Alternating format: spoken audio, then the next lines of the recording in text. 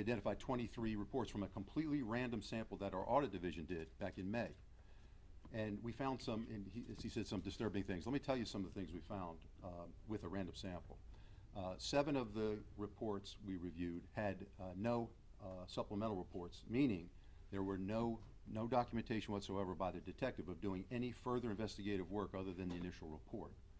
4 of the reports had information contained in a report that was materially different than either the laboratory or medical report showed. For example, a detective wrote in a report that he checked with Louisiana State Police DNA laboratory in Baton Rouge, which was negative for a sexual assault kit that was sent there. We then checked with LSP DNA laboratory and found that they, NOPD never submitted that sexual assault kit. We went beyond that. Then we checked with Central Evanston Property and found that sexual assault kit was never submitted to the lab. 6 of the reports were backdated, meaning the Office of Inspector General asked the police department to provide 6 supplemental reports that were missing from original reports that they already had submitted.